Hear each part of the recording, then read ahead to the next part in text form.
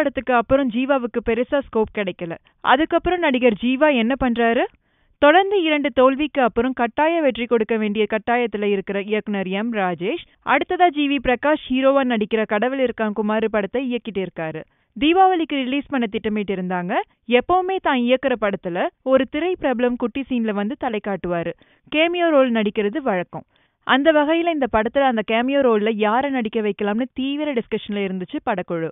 இயக்குனர் ராஜேஷோட முதல் படத்துல ஹீரோவா நடிச்ச ஜீவா தான் கடவுள் இருக்கான் குமார் படத்துல கேமியோ ரோல் பண்ண போறாரு. தனுஷ் இயக்குற பவர் பாண்டி படத்தை பார்த்த செல்வராகவன் பாராட்டி தள்ளி இருக்காரு. நெகிழ்ந்த தனுஷ் என்ன சொன்னாரு தெரியுமா?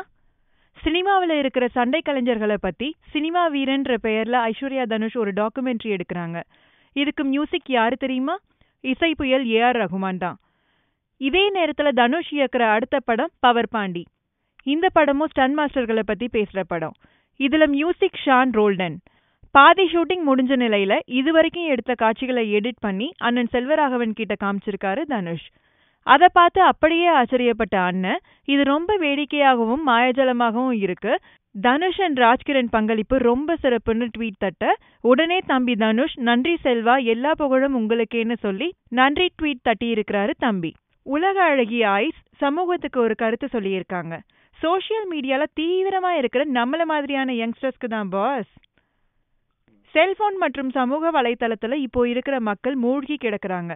பதில் சொல்ல கூட நேரம் இல்லாம வலைத்தளத்திலேயே மூழ்கி கிடக்குறாங்க. இப்பெல்லாம் மனுஷங்களை விட போன்களுக்கு அதிக மதிப்பு கொடுக்கறாங்க. வயது வித்தியாசம் இல்லாம சோம்பேறி ஆயிட்டே வராங்க. இது சமூகத்துக்கு நல்லதில்ல. இதுல இருந்து மக்கள் சீக்கிரமே வெளியே வரணும்னு சொல்லியிருக்காங்க ஐஸ்வர்யா ராய். மாசத்துக்கு ஒரு படம்னு டாப் கியர்ல போயிட்டு இருக்கிற விஜய் சேதுபதி இதுவரைக்கும் எந்த ஹீரோவும் பண்ணாத ஒரு சாதனையே பண்ணியிருக்காரு. ஆகஸ்ட் 19ஆம் தேதி விஜய் சேதுபதியோட தர்மதுரை படம் ரிலீஸ் ஆச்சு. அடுத்த மாசம் செப்டம்பர் 23ஆம் தேதி ஆண்டவன் கட்டளை. இந்த மாசம் அக்டோபர் 7ஆம் தேதி ரெக்க ரிலீஸ் ஆக போகுது. இதெல்லாம் தெரிஞ்சது தாங்க. இதுல என்ன சாதனைன்னு யோசிக்கிறீங்களா? சென்னை சத்யம் தியேட்டர்ல ஏற்கனவே தர்மதுரை ஆண்டவன் கட்டளை ஓடிட்டு இருக்கு. வர வெள்ளிக்கிழமையில இருந்து ரெக்கையும் அந்த லிஸ்ட்ல சேர்ந்துரும். சத்யம் தியேட்டர் வரலாற்றிலேயே ஒரே ஹீரோவோட 3 படம் ஓடுறது இதுதான் ஃபர்ஸ்ட் டைம். அடிக்கடி சர்ச்சைகள்ல சிக்கி வைரலாகி விடுறாரு ராதிகா ஆப்தே. இன்னைக்கு என்ன நடந்திருக்கு தெரியுமா? ராதிகா ஆப்தே நடிப்புல சமீபத்துல வெளியான படம் பார்ச்டு. இந்த படம் ரிலீஸ் ஆகிறதுக்கு முன்னாடியே அதுல ஆபாசமா நடிச்சிருந்த ராதிகா ஆப்தேயோட வீடியோ ரிலீஸ் ஆச்சு. சோசியல் மீடியால பயங்கரமா அதை பத்தி விவாதிக்கவும் செஞ்சாங்க. படம் ரிலீஸ் ஆனதுக்கு அப்புறம் படத்துல வர காட்சிதான்னு சமாதானமாக இதோ இன்னொரு வைரல் சிக்கியுள்ளார் ராதிகா ஆப்தே. ஆபாசமாவும் நிர்வாணமாவும் நடிப்பது பத்தி நிருபர் ஒருவர் கேள்வி கேட்க அதுக்கு அவர் சொன்ன பதில் தான் இப்போ வைரல். என்ன சொன்னாங்கன்னு நீங்களே பாருங்க. You have been quite a successful in career, but you know, a kind of controversy being created before release of the film, or you know, the kind of bold role you accept. Is it necessary to become controversial or being bold for becoming successful?